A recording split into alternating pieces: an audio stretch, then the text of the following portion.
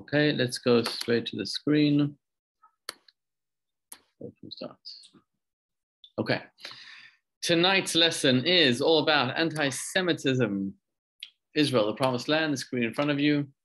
Why does so much hatred center on Israel? That's actually what we're talking about tonight. Why Israel? So people tell us they don't hate Jews. They just hate Israel, right? Iran, they only want to annihilate Israel, but they love Jews. They love Jews. They just want to annihilate Israel. Where does this come from? How do we battle it? How do we combat this, right? What do we do about this, right? Daniel, you ever heard of this? They love the Jews. They just don't like Israel. You know, in Belev Echad, we have college campus trips now happening all over, students engaging in students.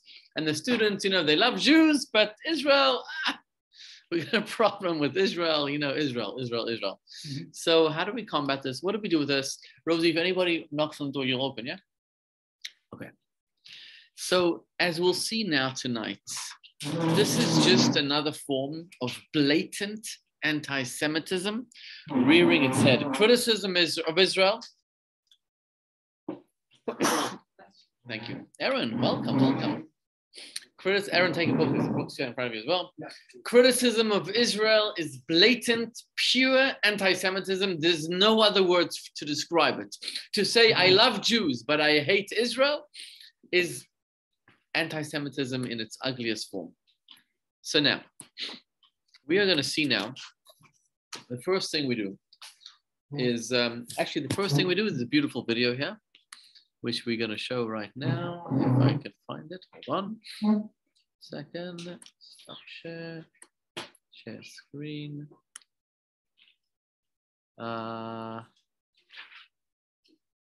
Safari. Hold on. Okay. So the first thing we start off with today is a video. Here we go. 1, 2, 3.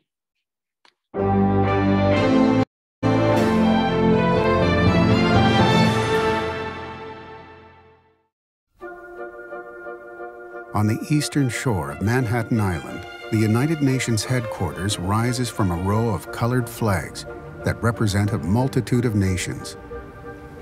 Across the avenue, the Isaiah Wall proclaims a Jewish prophet's vision of universal peace. They shall beat their swords into plowshares, and their spears into pruning hooks. Nation shall not lift up sword against nation, neither shall they learn war anymore. The UN's mission is precisely that, to resolve armed conflicts and to foster global harmony. But inside the august chambers of the United Nations, founded in 1945 as a response to a war-ravaged world desperate for coexistence, Isaiah could have easily found himself the target of virulent condemnation had he survived into modern times. Isaiah lived in ancient Israel that for over a millennia included the territories that the UN considers illegally occupied by today's Jewish state. The Temple Mount that lies at the heart of Isaiah's prophecy is no longer considered by the UN to be the heritage or possession of the Jewish people. Indeed, the tiny country that Isaiah called home has become the focus of the majority of the UN's denunciations and has inspired more censure than all of today's tyrants put together. Iran, North Korea, and other brutal regimes systematically kill their citizens or deny them the most basic of human rights. Israel's northern neighbor, Syria, has murdered tens of thousands of innocent civilians. Apparently, however, that isn't very important in the eyes of the UN General Assembly and Security Council, who continually pass one-sided resolutions that single out and condemn Israel. An overwhelmingly powerful bloc led by the Arab nations promotes a narrow and slanderous agenda meant to isolate Israel. This agenda has met little resistance.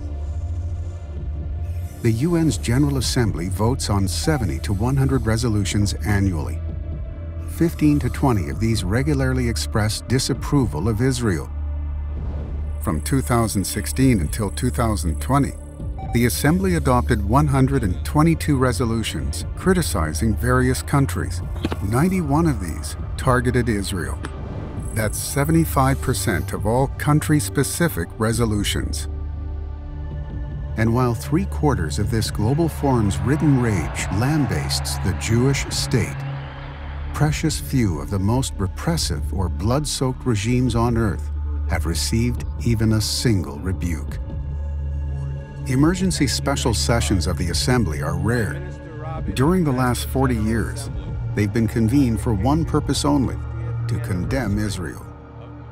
The Assembly's embrace of a terrorist entity has been equally astounding. In October 1974, 14 years before the Palestinian Liberation Organization even nominally forswore terrorism, the Assembly voted to invite a PLO spokesman to take part in its deliberations. This was the first time that anyone who was neither a government representative nor a head of a quasi-state was granted such a privilege. The following year, the Assembly awarded the PLO permanent representative status. A few months later, the UN infamously approved Resolution 3379, branding Zionism as a form of racism. At the time, Israel's UN ambassador, Chaim Herzog, told his fellow delegates that Hitler would have felt at home listening to the UN debate on the measure. For us, the Jewish people, this is no more than a piece of paper, and we shall treat it as such. Since the 1993 Oslo Accords, hundreds of Israelis have been killed and thousands injured by Palestinian terror attacks. During the same period, the UN passed dozens of resolutions deploring Israel, but not one against the terror attacks. Since the 2006 creation of the UN's Human Rights Council, most of the world's human rights abusers have suffered nary a mild rebuke. Israel, on the other hand, is chastised as often as all of the rest of the countries combined, and in terms more condemnatory. At the Council's every meeting, a topic billed as, quote, human rights situation in Palestine and other occupied Arab territories, is raised as a separate agenda item, while the remaining totality of mankind constitutes a single other point on the agenda. From 2006 to May 2021, Israel was condemned in no less than 94 Human Rights Council resolutions.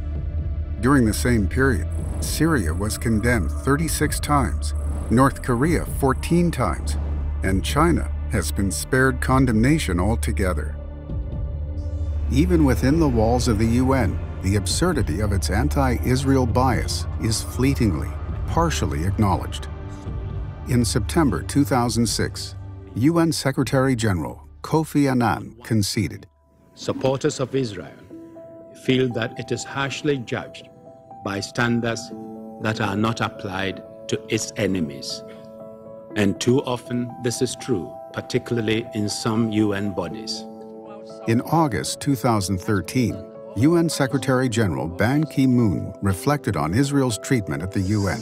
There are some bias against the Israeli people and government.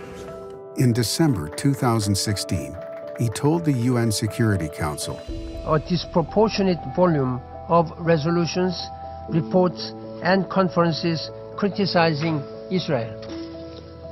One of the more telling comments came inadvertently in November 2013, when a UN interpreter failed to silence her microphone as she addressed her colleague.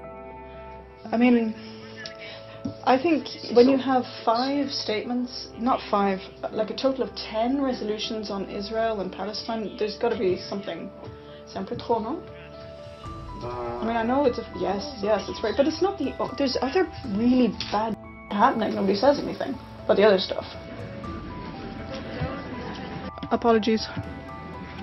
Okay, I understand there was a problem with interpretation. Israel is not larger than 8,019 square miles in total. It is the Middle East's only functioning democracy and champion of human rights. It is a world provider of humanitarian disaster relief and medical, agricultural, ecological, scientific, technological, and security innovations. But when seen through the lens of historical UN bias, the overwhelming majority of all the world's evils and all of the world's ills belong to the tiny Jewish homeland in which Isaiah spoke his vision of swords being beaten into plowshares. Okay, so tonight is so critical, so vital to understanding this Israel situation. Here we go. All right, come inside. Hold on a second. Wait it up. You come here 1 second. No, I think I figured it out.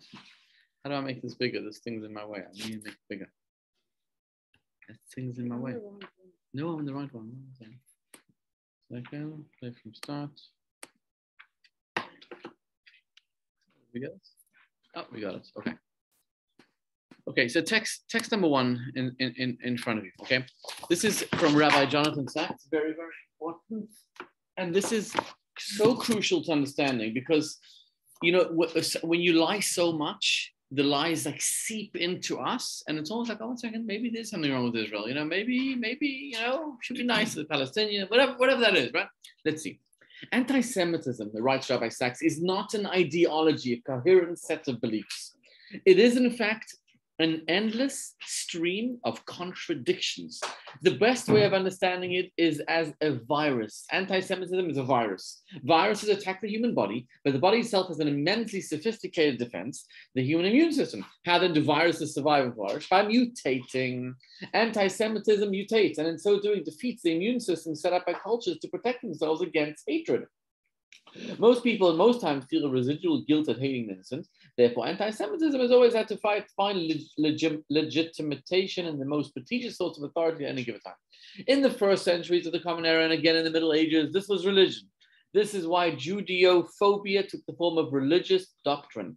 In the 19th century, religion had lost prestige and the supreme authority was now science. Racial anti-Semitism was duly based on 2 pseudosciences: social Darwinism, the idea that in society as in nature the strong survive by eliminating the weak, and the so-called scientific study of race. By the late 20th century, science had lost its prestige, having given us the power to destroy life on earth. Today, the supreme source of legitimacy is human rights. That is why Jews or the Jewish state are accused of 5 primal sins against human rights: racism, apartheid, ethnic cleansing, attempted genocide, and crimes against humanity. So the screen in front of you, historically, modern video we did, 1 second, a mutating virus. So in the early stages, religion, early Common Era, Middle Ages, I think you also have a picture in front of you. You have a picture in front of you, like 3.1, should be a picture there. Right, classic era and Middle Ages. Like everybody respected religion. Yeah, you have it in front of you. Everybody respected religion. So Judaism was the enemy of religion, right? They killed our savior. They go against Muhammad. They this, they that. Right? By the way, I think Haman said that their religion is different from ours. Right? It was religion. The 19th century, science was like the main prestige. And so they said the inferior Jewish race is infecting the superior Aryan race. In the late 20th century, after the Holocaust, right after Nazi Germany said it's all about science, so now they say human rights, Israel is a violator of human rights. Like human rights is holy. And the Jews, not the Jews, sorry, we love the Jews. Israel is against human rights, right? That's what they say, right? It's like Rabbi Sachs put it beautifully with a virus. It's a virus, it's a mutating virus. That's what it is. In other words, hatred of Jews seeks legitimacy. It makes sense intellectually to hate the Jews. I don't hate the Jews. I love the Jews. I just hate those people who go against my religion or science or human rights. Right, the Christians, the Muslims, Haman, and then came Hitler in the 19th century. And after the Holocaust, right, it's all about human rights. Okay, figure 3.2 in front of you. Which of the following best describes you? Right? Are you, look at the figure in front of you. Which of the best describe you? Are you generally pro-Israel and supportive of the Israel government's policies? Are you generally pro-Israel but also critical? Are you generally pro-Israel but also critical of many of the current Israeli policies? Generally not pro-Israel. Which one are you? Most of us here fall under. Aaron, which one are you? First one. You generally pro-Israel and support of the government's policies? Anybody critical of the government's policies? I'm critical of the government's policies. I'm very critical. Yeah? Like, sometimes people have so much to say about it, even as a Jewish person, but if you don't live there, and you don't know like what's going on. I have to explain to you. Like I have a friend that made Aliyah, she can't speak either. I know there's something wrong with it. So you prefer not to get involved? Yeah, you have to vote Okay. for prime minister. But I'm still critical of the government's policies. I'm very critical. I'm very against a lot of things. And but I love Israel. I absolutely love Israel, and I'll do anything to support Israel. I love it. But in other words, by me, it's not a contradiction. Of course, I disagree. As a Jew, as an Israeli, I disagree with everything. Anybody everywhere, right? Jews, we have different opinions. But it doesn't mean I hate Israel. I love Israel, right? I mean, we're not happy with what's going on here. I mean, why should that country be any different? Yeah, correct. So the screen in front of you asks you the following question: how might we differentiate between legitimate criticism of Israel and criticism motivated by anti-Semitism? Like me and David here, we don't agree on a lot of things, but I love him. But we don't agree. There's many things we don't. How do I know we don't agree? Because we're two Jews that we don't agree on a lot of. We just don't agree, right? But doesn't mean I don't love him. So you can legitimately criticize Israel. I have no problem with that. But how do we know if that's motivated by anti-Semitism or not? The what? I say it depends who's talking about it. Depends on the problem is we'll see.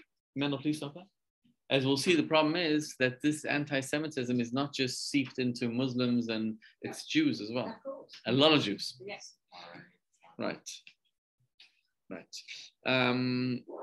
So the Medrash tells like this: one formula of differentiating is in text number 2. Okay, so this guy it's a Medrash, Imikantron. We don't know who Imikantron was. We don't know who he was, but he wrote to Emperor Hadrian. If it is circumcision that you hate, the Arab tribes also circumcised, right? Because he made a law: no Jews are allowed to circumcise, and no Jews are allowed to work on Shabbat, to keep Shabbat. So if it's circumcision, the Arabs also do it. If it's Shabbat observance, he used spies. So the Kutim similarly observe Shabbat. Clearly, then you simply hate the Jewish people, and their God will exact punishment from you. In other words, he justified the brutality upon the Jews because he says, "Oh, they keep Shabbat and they do the Brit, and that's it." So they told him other people do it as well. So he had no answer. He just hated the Jews. He was looking for an excuse to do it. But there's something called the 3D test. Famous. Anybody heard of 3D test? 3D test? You heard of it, right? Yeah, no? It's from what's his name? Yes. Who? Sharansky. Anybody else heard of 3D test? Yeah. 3D test is very, very famous, and it's like it's all over the world basically. To determine if it's anti-Semitism, 3D test is in front of you. 3Ds basically. Text number 3. Natan Sharansky wrote, "I believe that we can apply a simple test. I call it the 3D test to help us distinguish legitimate criticism of Israel from anti-Semitism. Number 1, the first D is the test of demonization. When the Jewish state is being demonized, when Israel's actions are blown out of all sensible proportions, when comparisons are made between Israelis and Nazis, between Palestinian refugee camps and Auschwitz, this is anti-Semitism, not legitimate criticism of Israel." Right, so that's number 1, demonization. Number 2, double standards. The second D is the test of double standards. When criticism of Israel is applied selectively, when Israel singled out the United Nations for human rights abuses while the behavior of known major abuses of China, Iran, Cuba, and Syria is ignored, when Israel's Magen David Adom alone among the world's ambulance services denied admission to the National Red Cross, that's anti-Semitism. Very simple. In other words, you can criticize Israel and say that Israel is problem with human rights. You could say that. That's not a problem. But if the only country you're demonizing is Israel, then that's double standards. Then that's not. In other words, what's motivating you is not loving human rights. It's hating Israel. Okay. And the third D, delegitimization. The third D. When Israel's fundamental right to exist is denied alone among all peoples in the world, very simple, it's anti-Semitism. So when you say right to exist is denied, but there are people who say Israel can exist, but they just have to give a portion of their land back. So is that anti-Semitism? Like when they talk of the two-state solution, like it's fine that you're there, but they also are there. Right. So we'll see very soon that is a very sophisticated form of pure anti-Semitism. Pure anti-Semitism. Let's see. We'll get there. It gets tricky still trying to distinguish. It could be like a form of, I don't want to say political blackmail, but to say like any, I'm obviously very supportive, say any criticism is anti-Semitic. It's like, you have to be very careful, I think, how we understand the differences. Right. Correct. And again, I'm not talking about left wing and right wing. You know, I'm sure there's people here who are on the left wing, people on the right wing. I mean, I happen to be heavy duty right wing, but that's got nothing to do with it, right? Let's see. I think it has got to do. Okay. You don't think so? Well, let's see. We'll see. It's going to come up later in the class. Okay. Yeah. Okay. So the 3D test on the screen in front of you. We did that. Okay, 1 second. Okay.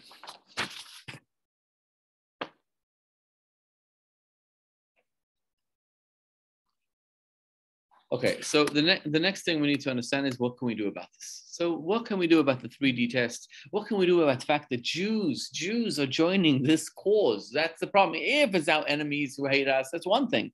But once it seeps into Jews, what can we do about this? I mean, obviously we're sending Belabchat soldiers on college campuses, and I just heard our soldiers are in Stockton University. I don't know what that is, by the way, but Stockton University, and there's a massive Muslim protest.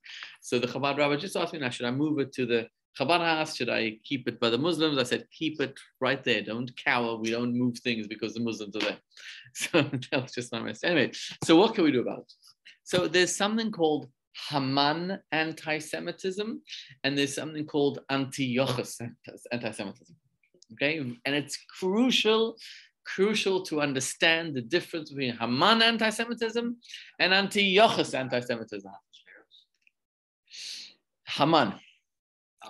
Haman. But we learned last time that Haman and Antiochus were equal in their hatred. Antiochus was in which period?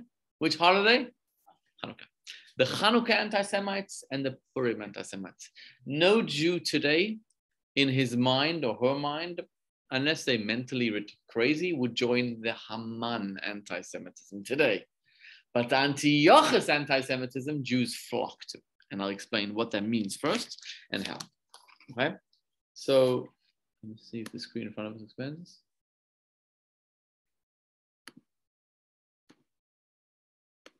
Okay. Okay, let me explain what it is. Let's use that. Okay. Let me explain, then we'll get to the text in front of us. Haman anti-Semitism says, I want to destroy all the Jews. I want to kill the Jews. I hate the Jews. I just hate the Jews because I hate the Jews. I want to destroy them. That's bottom line. But Antiochus anti-Semitism says, I don't hate Jews. I love Jews. I love the Jews. They're good people. All I want to do is I want to change certain things. I don't want them to keep the Torah. I don't want them to keep the mitzvot. But I love the Jews. Right? To certain aspects of their religion I don't like. And that is a sophisticated form of anti-Semitism, which traditionally Jews have flocked to. Think of the KGB, Stalin, who founded the Yevsketsia, the Jewish brigade, was Jews. And we're going to learn this in more depth now. But look at the source in front of you. Okay, source number 4. Hanukkah anti-Semitism doesn't demand dead or expel Jews, at least not at first.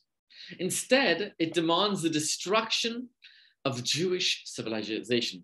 This process requires not dead Jews, but Jews who are willing to give up whatever specific aspects of Jewish civilization is deemed to be uncool.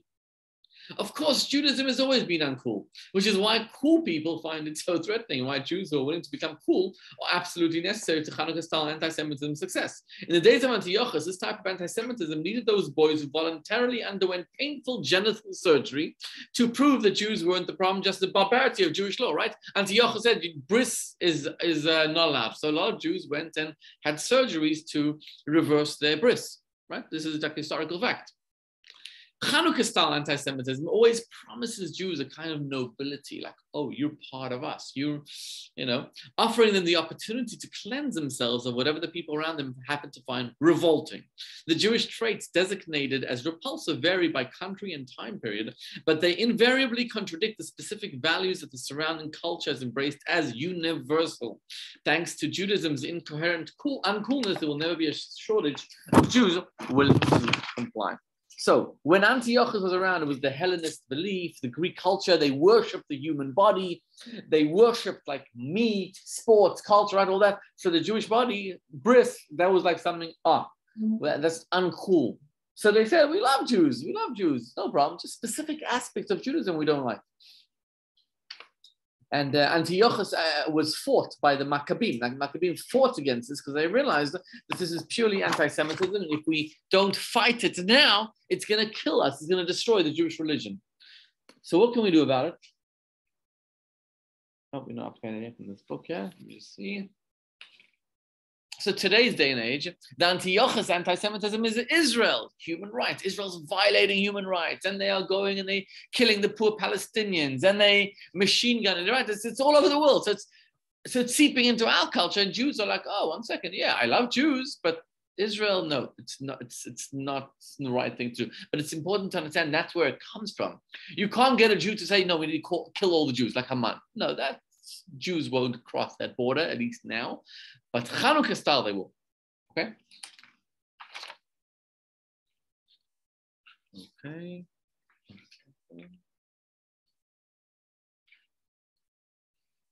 Okay. So number one, the screen in front of you. What can we do about it? Number one, support organizations that help advance Israel and Israel's interests. Right, we got to do a better job explaining to Jews why it's so important to have Israel engaged in spiritual endeavors to support Jews in Israel. That's how we learned last week that it's got to do with the spiritual as well. By the way, in the Chabad conference, there was the most unbelievable story. I shared it on my Facebook. I sent it out, but so I'm sure some of you saw it. But briefly, the Chabad rabbi, I can't even pronounce the city he's in. It's the capital of Siberia, Novosibirsk or something. What's it called? Novosibirsk. So he said when he married, he said, are we moving on shlichut to his wife? His wife said, I'm prepared to go anywhere in the world except Russia. That's what she said. Anywhere, I'll go anywhere. South Africa, Japan, just not Russia. So when they got married, they were looking for shlichut, and somebody introduced them to Rabbi Beryl Lazar, who's the chief rabbi of Russia, and they told him, we were prepared to meet you, but you should know we're not going to Russia. So he said, no problem. I have this amazing city. It's called Novosibirsk. He said, it's nothing to talk about. I'm not going there. So the Rabbi Lazar said, fine, I get it. You're not going there. You know what? Just visit there. I'll pay you a vacation. Just go on vacation there for like 2 weeks or something. So that's what he did. He went on vacation there with his wife. He's there. He's whatever. He's talking to people. Anyway, while he's there, there was a pogrom in the main synagogue in Novosibirsk. A pogrom meaning full-on anti-Semitic pogrom all the way. The Torahs were destroyed. You look at the video. It's unbelievable. You see it. And basically, the Rabbi Lazar, something that's happened. So the guy calls Rabbi Lazar right away. What should I do? I'm 24 years old. He was a student. He just got married. He doesn't know. He has no experience. He's Chabad learn. We learn on the job. So Rabbi Lazar said, call all the media right away. We need to document this. We need to video this. So that right away, the media comes. This rabbi never been interviewed in his life. Doesn't speak a word of Russian. Never mind. He's with a translator, and they ask him, "Are you the what's your title here? Are you the chief rabbi here?" So he said, yeah, I'm the chief rabbi of Novosibirsk. What's he supposed to say? I'm the chief rabbi of Novosibirsk. So, they asked him, like, what is your connection? What are you doing here? Like, are you the rabbi? He says, yeah, I'm the rabbi. They asked him, are you the chief rabbi here? Yeah, I'm the chief rabbi. So that's how he became the chief rabbi of Novosibirsk. He said, if I'm here already. So because of the pogrom, because of anti-Semitism, he's there. And on the video that he showed Chabad Guinness, his daughter got married this past summer in Novosibirsk. So he said he didn't want to go there, but the Rebbe pushed him, and because of anti-Semitism, it made him stay there. And the rest is history. So engage in spiritual endeavors to support Israel. My parents were both there during the Holocaust. In Novosibirsk? Yeah. Really? So they survived. Yeah. Wow. That's amazing. So you know the shul well. So you see the video I sent out? I did not see. Now you got to watch it. Yeah. It was the best story of the whole Kinnis HaShluchim, the whole 5-day weekend. The best.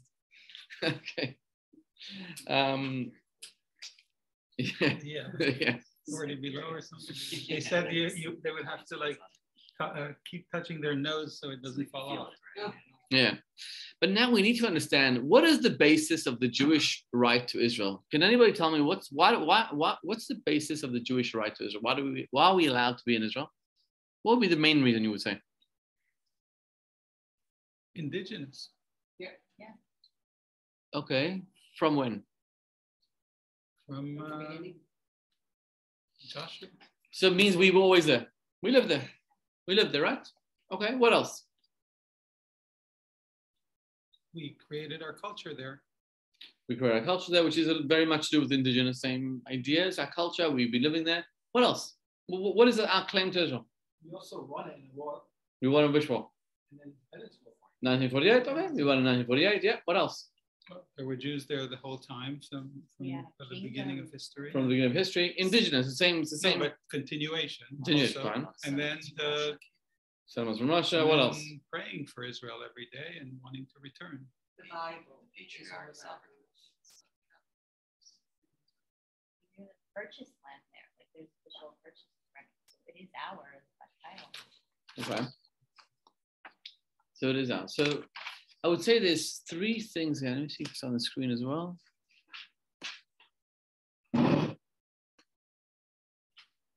Okay, hold on a second. The screen has here.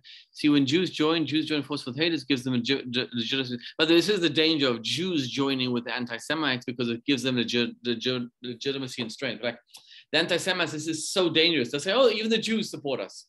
This is why it's so dangerous when the Jews are not united, and some Jews go with anti-Semites. But two forms of anti-Semitism, which we just learned.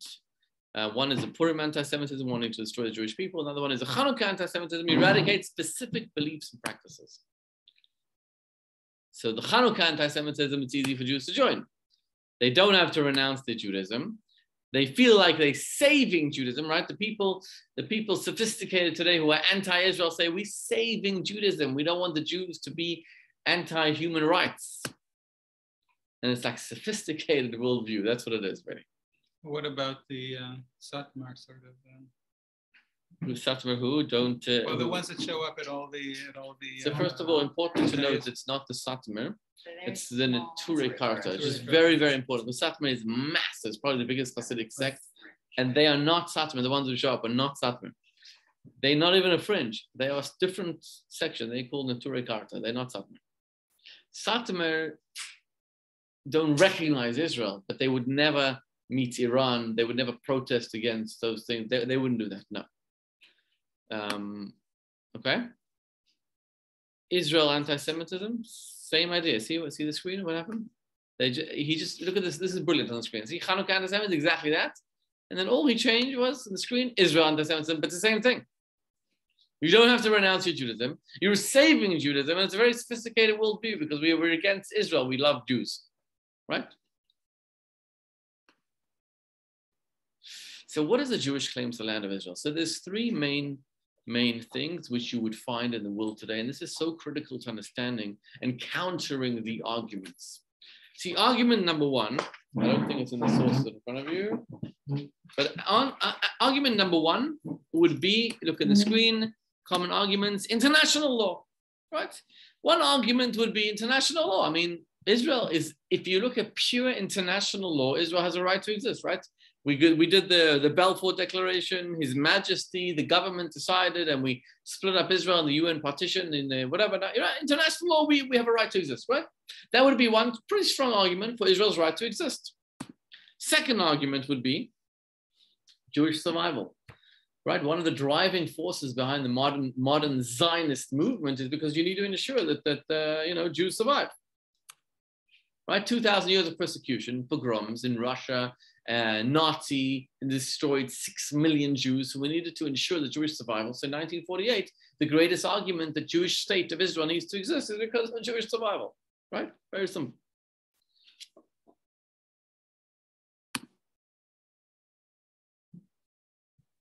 And the third argument would be history. History would mean a historical, like you said, indigenous. It's a historical right. We're there for so many years. I mean, we've been there. We've been living there on and off for thousands of years. So that's our right to exist. That's our right. Do these three make sense? Which one is the most powerful of all three? History. Which one? History? Okay. Okay. The problem with all three of these is very simple. The arguments are very, very strong, but every one of them could potentially have a very strong counter-argument. Who could think of let's go to the first one. International law, what would be the counter-argument to that? Every what? Every treaty ever made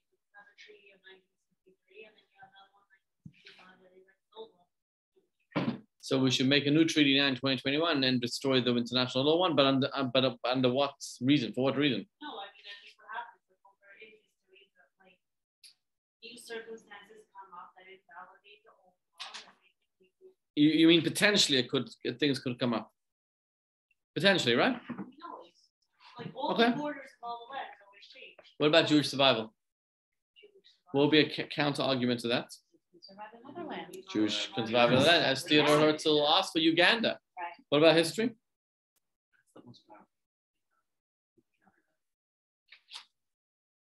Well, you have a history without the land. Well, they invent a counter history that the Palestinians are the Plishtim. That's the Plishtim, right? Our history predated. Right. Okay. So.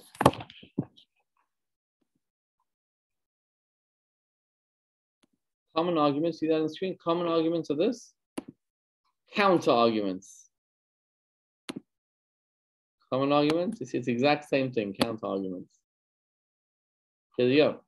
International law, you could counter and say the declaration was immoral. You could say the declaration made at that time didn't factor in the Palestinian rights. And you could come up with sophisticated rules that it's a null and void. The international law made then, if we would have known all the arguments, whatever, had no right. Jewish survival, very, very simple. Why as well? You let them have Uganda. And you could, not only that, you could say, you can make a counter argument. You could say that Jews, in order to survive, it's actually better that they don't have a state of Israel. Why is that? All the eggs in one basket. Very simple. When you have an Iranian threat, it's going to kill all 6 million Jews living in Israel. But imagine Israel would be dispersed all over the world. It'd be great, right? You don't need Israel. Very simple. Right? If you sophisticatedly choose and pick, you can do that. History doesn't generate eternal right to the land. Okay, I was there for 3,000-4,000 years, let's say, fine, but that doesn't mean I should be there for the next billion years. Right? What's 3,000-4,000 years in the face of a billion years? Or eternity? Okay, I was there for 4,000 years. Thank you so much. Your time's up. Adios. Okay. And therefore, okay, let's first look at text number 5. Text number 5 in front of you. When I was a Jewish kid growing up in suburban Los Angeles, this is from Phyllis Bennis. Oh, oh my God, please don't turn this off. I won't know how to turn it back on. Reza, can you call Mendel, ask him to come here, please? Okay. When I was a Jewish kid growing up in suburban Los Angeles, we thought about that being Jewish meant supporting Israel. Right, I was a Jewish kid. Being Jewish, you know what it means? Supporting Israel. There really wasn't a choice. If you identified as Jewish, as I and most of my friends did, the religious education we got, the youth groups we joined, and the summer camps that we played for were all grounded in one thing. It wasn't God. It was Zionism, the political project of settling Jewish people in Israel. My own break with Zionism came in my mid-20s after reading the letters of Zionism's founder, Theodore Herzl, imploring Cecil Rhodes, the leader of British land theft in Africa, to support his work in Palestine. Their projects were both something colonial, Herzl assured Rhodes. So this lady was basically raised a place where Israel was a major point of emphasis, but it didn't last. Because once she read, these ideas, why did I know? Once she read these ideas, the whole idea of the values of the state of Israel ran contrary to what she held so dear, and then, they weren't impressed. And therefore, the key is Jewish education. Okay? Jewish education.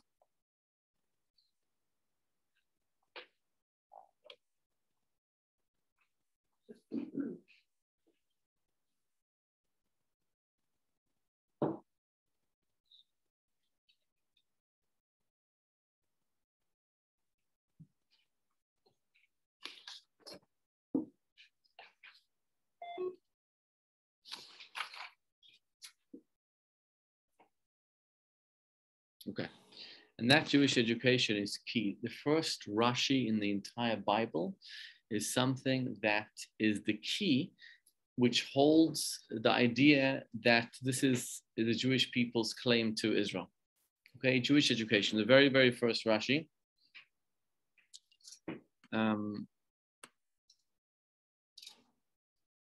Okay, the very first Rashi in Torah. Let's read it. Text number 6 in front of you. Rabbi Yitzchak stated, this is on the verse, Bereshit bara Elokim et hashamayim v'ha'aretz. God created the beginning heavens and earth. So Rashi writes, Rabbi Yitzchak stated, the Torah should have begun with the first mitzvah commanded to the Jewish people. So let's just look at that. The Torah has 5 books of Moses. Bereshit, Shemot, Vayikra, Bamidbar, Dvarim. Bereshit is all about the stories of Abraham, Yitzchak, Yaakov, till Joseph and his brothers went into Egypt. Shemot starts with the Exodus, all the way to the desert. Vayikra Bamidbar Dvarim is all the 40 years in the desert. So Rashi says the Torah should have started not with the stories of the Bible, not with the stories of Abraham, of Isaac, and Jacob, but with the first mitzvah in the Torah. Who knows what the first mitzvah in the Torah is? Rosh Chodesh. The Torah should have started with the first Chodesh. What's it relevant to know that there was a guy called Abraham, the world was created in 7 days, Isaac, a whole story? Why just start with the first mitzvah? So Rashi answers, for what purpose does it start with, in the beginning, God created heaven and earth? The solution is found in the verse. He recounted the strength of his works to his people to give them the inheritance of the nations. In other words, if the nations of the world accuse the Jews with the claim, you are thieves. Oh, it's working. You are thieves for having conquered the land of the 7 nations. If one day the non-Jews will come to the Jews and say, you are thieves, you conquered our land, Israel belongs to us. Right? The Jews should reply, the entire world is God's. He created it, as we know, Bereshit bara Elokim et hashamayim et ha'aretz, and he granted it to whomever he desired. It was his will to initially give it to the 7 nations, and it was his will to subsequently remove it from them and give it to us.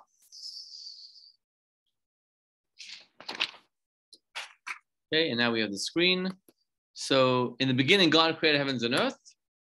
It is God's will. See, Bereshit bara Elokim, he tells us that the world belongs to God. Israel belongs to God. America belongs to God. China belongs to God. And Jewish claim to Israel is because he chose to give it a piece of it to us. That is our claim to Israel. Any other argument, international law is flawed. Indigenous is flawed. Jewish survival is flawed. But when you look at it, that it's God's land and he gave it to us, that's it. He gave it to us, it's our present. Finish. End of story. The gift is eternal. But who does this convince? First of all, we need to convince ourselves. That's the first people. Once we are convinced, we can share it with others. If we understand something, we can share it with others. The problem is we are not convinced. That's the problem. I don't know if it will work on the international with the if not now. Bibi Netanyahu went and gave a copy of this Rashi to Barack Obama in office. He gave a copy of this Rashi to Obama. So Bibi thought it worked. I mean, at least he thought. I don't know if it worked or not, I don't know, but he thought it worked. Obama didn't end up loving him. Right. I don't know if it was because of that Rashi, though. Okay. God said to Abraham on the screen in front of you, all the land that you see, I will give you and your offspring forever. That is our claim to Israel.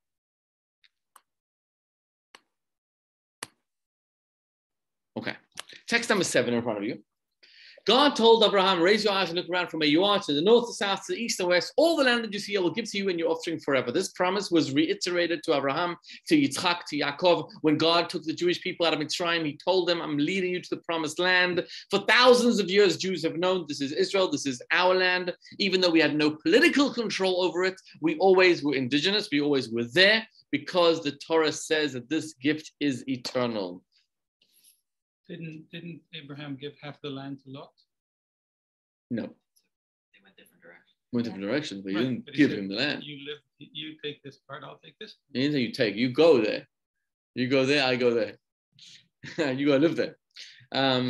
But if you raise Jews with a little appreciation for Torah, then yeah, maybe they won't appreciate this verse. And that's why you have to raise Jews who appreciate Torah, because the first people we need to explain this to is ourselves. Now, will this argument be effective against non-Jewish anti-Israel voices? Hopefully. But we need to convince ourselves first. Okay, text number 8.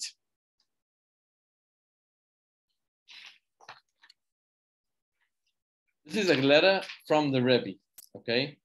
It's a long letter of the Rebbe to President Shneur Zalman Shazar, the president of Israel. It's a long, long letter. The Shazar complaining about a couple of things the Rebbe said about Israel, whatever it is. But in this letter, what's relevant to us is this part. The Rebbe writes, I've received complaints. Why do I invoke the biblical land of Israel? Like the Rebbe is always saying, the biblical land of Israel, like Eretz Israel and the Holy Land, and the covenant with Abraham in connection with modern Israel. Like, why? Shazar said, our claim to the land is from 1948. He wrote to him in a letter. Like, why do you say no? It's biblical Israel. It's you know. Why do I mix God into the picture? After all, they say those who fought for the creation of the state, those who led it, those who currently direct it and its authorized representatives, they all proclaim and take pains to emphasize that Israel is a state founded in 1948. My answer, put frankly, says the Rebbe, is that their narrative is false. No new entity was created in 1948. Rather, that was the year in which a large part of the land of Israel was liberated. But that wasn't given to the Jews then. It was just liberated. It went back to us after being ours for so many years. The entity established in 1948 based on the agreement or authorization of the nations of the world has no strength or justification in terms of an authentic response to the claims you are thieves for conquered lands belong to others. The Rebbe was adamant that if we believe that our claim to Israel is from 1948, then it's a claim that is very shaky. A claim raised by the Arabs, Vatican, the United Nations, some Jews as well. And that's why it's so crucial to underscore that it is our God-given homeland. Now, I do not delude myself into imagining that these just and honest arguments will prevail in the United Nations, the Vatican, etc. Nevertheless, transmitting this truth is critical for the morale of the Jewish youth living in the Holy Land, including those serving the IDF, for Jewish American students, and for the Jewish youth of other countries as well. We need to emphasize how the land of Israel belongs to us because it's the promised land. Okay, are these videos online? All these videos online, yes. Every single one of them, yeah. The Rebbe, by the way, the Rebbe was so many of this. There's a whole series, the Rebbe in the land of Israel. By the way, the Rebbe spoke to nearly every president, every Mossad chief, all of them. There's dozens and dozens, interviews, everything. Every single Israeli that you know from 1948 have all been to the Rebbe, all of them. Left wing, right wing, Rabin to Shamir, ever. Okay. Okay, so Jewish education, less anti-Israel activity in the screen in front of you. Israel education, Torah and God are exciting, relevant, and meaningful. The nations claim on the surface, why should the Jews claim ownership of this land? And the deeper part,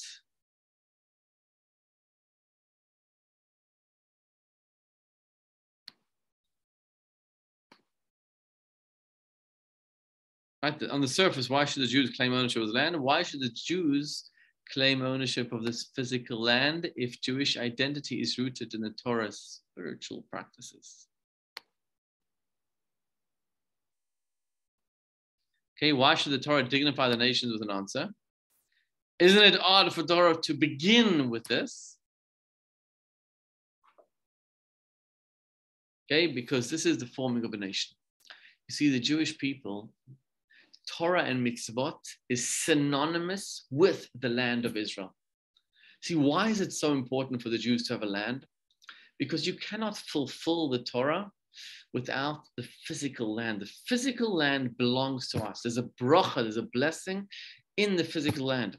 There's actually Torah and mitzvot which can only be fulfilled when you're living in Israel.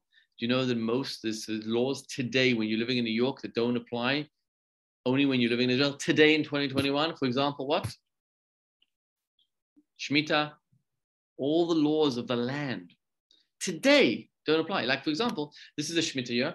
In the 8th year, when you go to Israel, you need a hechsher for fruits and vegetables. Do you know that? When you go buy in New York tomato, you don't need a hechsher on a tomato. When you go buy a tomato in Israel, you need a hechsher. You need to make sure this is non-Shemitah. Most of the like 613 laws only apply and associated with the land. If we would form a land in Uganda or South Africa, then no, it doesn't have. In other words, being a Jew is synonymous with being in Israel. And as we'll see soon, it's synonymous with being in every inch of Israel. The green line, the red line, the purple line, every line. Every line is ours. Why? Because God gave it to us as a gift. And therefore the two-state solution doesn't work without getting into the politics of it, just into the Torah part of it. Okay.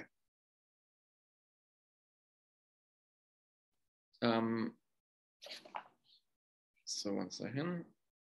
Okay. The forming of a nation. You see, when you what makes the French a French?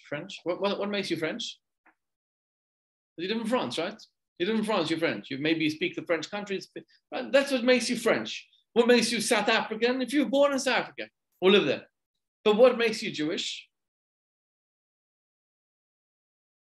It's very different, right? What makes you Jewish? It's got nothing to do with the physical land. Let's see text number 9. The Jewish nation is only a nation through its Torah. It has nothing to do with the physical land. You French because you're born in France. You Italian because you have a connection to the land of Italy. But you Jewish, it has nothing to do with the land. And what's the significance of that? Other nations, you see, bound by geography. The Jewish nation is bound by Torah. Look at the Rebbe's letter in text number 10 in front of you. An objective, unprejudiced survey of the long history of our people will at once bring to light the reality that our survival as a nation was not the result of material wealth or physical strength. Even during the most prosperous times under the united monarchy of King Solomon, the Jewish people, as well as its country, were materially insignificant by comparison with contemporary world empires such as Egypt, Assyria, and Babylonia. In other words, during King Solomon's times, we were the most powerful ever, and we were still nothing in numbers or in power compared to the other empires. Nor was it our active statehood or the control of our geographic homeland that secured our existence, as is evidenced from the reality that for the vast majority of our history, our people have lived in exile without a kingdom, without a homeland. So what secured us? Number one, it wasn't the prosperity of living in Israel, because even when we were at our peak in Israel, we were never like one of the ancient empires. And number two, it wasn't the fact that we lived in Israel, because most of the time we didn't live in Israel. Similarly, our Hebrew language did not play a pivotal role in our perpetuation, for even in biblical times, Aramaic supplanted the holy tongue as a spoken language to the extent that parts of the scripture, almost all the Babylonian Talmud, the Zohar, and other key works were composed in Aramaic instead of Hebrew. Later, in the times of Rabbi Saadia, Gaon, and Maimonides, most of the Jewish masters spoke Arabic, and further down the line, it was Yiddish and other languages. Today, you could say it's English, you know? So it wasn't the Hebrew language that kept us. It's also impossible to describe any common secular culture or contemporary scientific knowledge as a major preservation factor for our people, since such matters morphed radically from one era to another. The only remaining consideration, the only thing that is unified and united us, which is a sole factor that has remained consistent throughout the ages, in all lands, and under the fullest diversity of circumstances, the Torah and mitzvot that the Jews have observed in their daily life with great self-sacrifice. But the Hebrew language was a big deal, no? I mean, but was it always? Yeah, because like the education from age 3 and the cheder and that learning Hebrew was what created the learning culture and what. But which language is the Talmud in? Yeah, it's written in another language, but anyone who has studied the Talmud will have learned Hebrew in order to. But in the days of the Talmud, the main language was Aramaic. And in the days of the Rambam, the main language was Arabic. Most Jews spoke Arabic. They didn't speak Hebrew. Okay, but they studied Hebrew. But not most Jews. Most Jews didn't even know it. Yeah. Like, so I'm from Kazakhstan originally. Because it was part of communism, so my parents were both, like, the older generation were the ones that, like, learned in Hebrew, and they knew, like, they had Hebrew prayer books. By the time we got to my parents, they knew nothing. They didn't know what to do with it. When we came back here, we went to Jewish schools, thank God, and then it like came back. But during that whole time, we still right, you didn't know it. Yeah. But that's also why they use the Hebrew alphabet, right? Aramaic is Hebrew alphabet, Yiddish is Hebrew alphabet. All the Arabic languages, Jewish Arabic languages use Hebrew alphabet. That's what. So there was the preservation. So the preservation of it. But is that what kept us alive for 4,000 years? Part of it. So Torah is, if you're talking about from a study perspective, I would say that's part of Torah as well. That's what I'm saying. So then yes.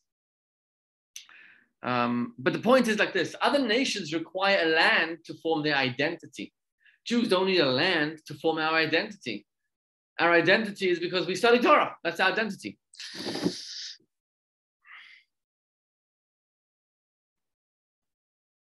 So this is one way of explaining why throughout the ages, down to this day, non-Jews are saying, we don't need the land of Israel. Right? We don't need it because Jews have survived not because of Israel, just barely, but yeah. So why is it that God told us that we need the land of Israel? Why is the land of Israel so critical to our survival if really we didn't have it most of the time? Why is that? Because there's a reason why we need Israel.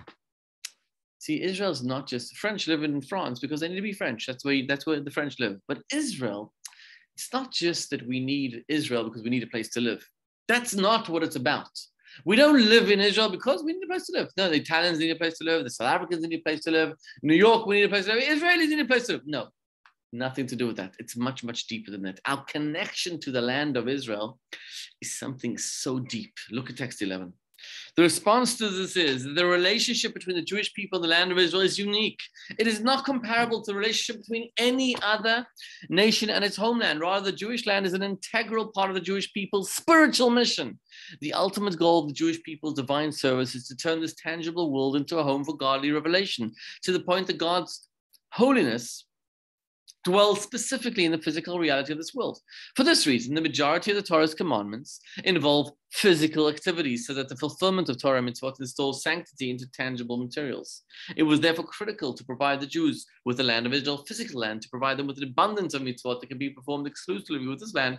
For this expresses the entire goal of the Jewish people and the purpose of Torah to conquer the physical dimension of the world and transform it into a home for God. In other words, the reason why we are here is to take the physical and transform, make it holy. So the Jews, by being in Israel, they make the land holy. And that's why there's mitzvot associated with the land of Israel. And that is the answer why you cannot give back land.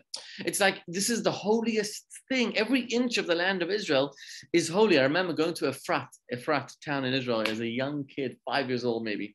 And I remember there's a lady there. She said, "Ba'afar Eretz Yisrael, asur lelachlech, mutar leitlachlech." I was a kid, 5 years old, getting dirty in the soil over there. My mother was like, "Oh, you're getting dirty." So the lady said, "In the soil of Israel, you're allowed to get dirty, but you're not allowed to dirty it." Meaning the land is so holy. It's like the physical land is holy. Every inch of the land of Israel is holy. We're not living, if we're living there like the Italians are living in Italy, and the neighbors want part of the land, and yeah, sure, you know what, you guys, we'll make peace with you, we'll give you some of the land, we'll compromise. But Israel's not like that. We don't have a connection with Israel because we need a place to live. No, we never needed a place to live. We have a connection because it's an intrinsic, basic gift from God, which connects us eternally with every inch of the land of Israel. It's a holy soil. It's a holy place. It's not that we negotiate with, oh, the poor Palestinians, let them have a little place. No, we're negotiating. It doesn't work that way. It's like the Torah, you know? Are you going to give part of the scroll to somebody else because they're fighting over it? Or are you going to say, no, the whole Torah is holy? We can't negotiate on holiness. Okay, why indeed does a good Torah tell us God gave us the land of Israel? So the goal of divine service, physical world and godly revelation.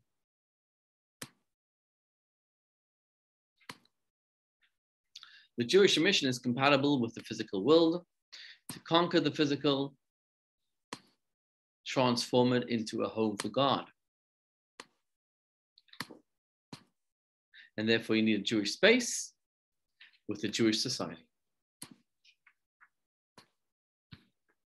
Okay, let's just look at the next text. Hold on. Oh, that's also one second.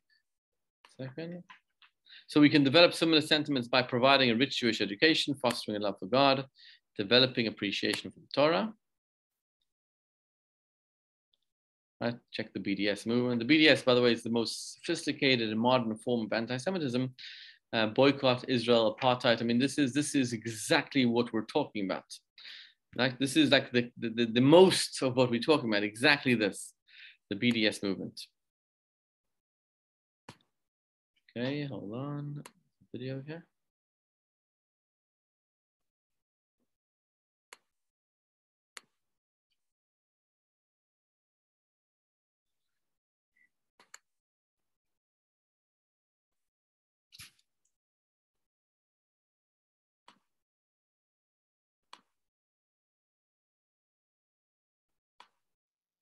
Lesson 3, the Promised Land. 1. Anti-Semitism seeks legitimacy from the most prestigious authority of any given era. At present, this authority is the pursuit of human rights. Consequently, many of today's anti-Semites focus overwhelmingly on Israel and accuse it of being the ultimate violator of human rights. 2. When Israel is A. demonized, or B. judged with a double standard, or C. when Israel's existence is delegitimized, that challenge exposes itself as an expression of anti-Semitism. 3. When anti-Semites refrain from asserting that they seek to annihilate Jewry, but merely take issue with specific Jewish beliefs or practices, claiming them to be barbaric, Jews can be tempted to join the fight against their fellow Jews, believing that they are saving Jews rather than hurting them. 4. There are several arguments for why Jews need and have a right to Israel. Most crucial is the Torah's oft-reiterated reminder that God gave Jews the land of Israel as an eternal inheritance. The deeper our appreciation of this reality, and the more we educate the next generation about its implications, the more support we will nourish toward the land of Israel. Such an approach can desirably influence the wider audience, but the most vital audience is our Jewish brothers and sisters. 5. To support Torah and God-based reasoning, it is necessary to create an environment that cherishes the Torah and nurtures faith. It is therefore critical to provide a robust Jewish education to ourselves and to the next generation. 6. Jews are a nation not because of our land, but because of our Torah. Nevertheless, the land is important to the Torah's vision for the world inasmuch as it embodies the Jewish mission on earth, to infuse physicality with holiness.